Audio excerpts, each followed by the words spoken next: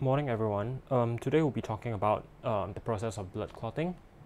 Now, this is a very simplified process and there's a lot more detail to it, but I'm just writing out the main points for you today. So let's start with what happens first. So here we have an injury to a blood vessel, okay? So which will lead to the loss of your blood, like that. So we first start off with injury, and then we have blood loss. So obviously the process of blood clotting is to prevent further blood loss. So what happens is, to prevent that blood loss, your vessel will constrict to narrow the blood flow, alright, so less blood can flow out. And at the same time, what happens is, your platelets found in your bloodstream will form a plug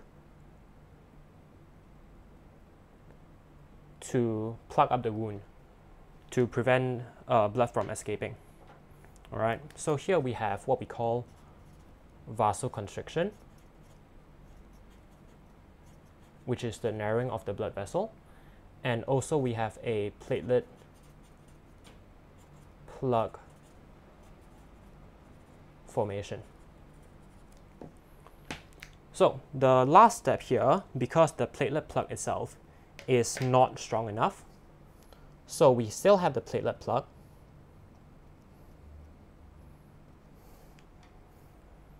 now the final step here is what we call a fibrin mesh, right? So fibrin fibers will form like a net all over the platelets. So that would strengthen it, and in the end you will get a scab. So here we have fibrin mesh, and then finally you will get a scab when it dries out. So let's talk about how fibrin is produced from your body.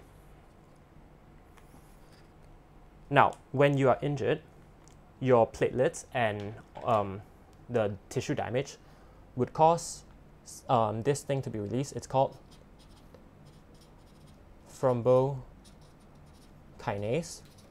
or you might heard of thromboplastin. So what this does is, it would convert prothrombin into thrombin. Prothrombin is a plasma protein that's found in your blood, and to produce prothrombin, you need vitamin K.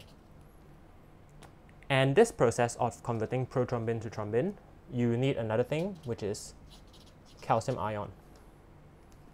All right, so now you have thrombin. So what's going to happen here is that thrombin is going to convert fibrinogen into fibrin, which would then form the mesh up here. So fibrinogen is soluble, and fibrin, which is the product here, is insoluble. So that's simple steps of the blood clotting.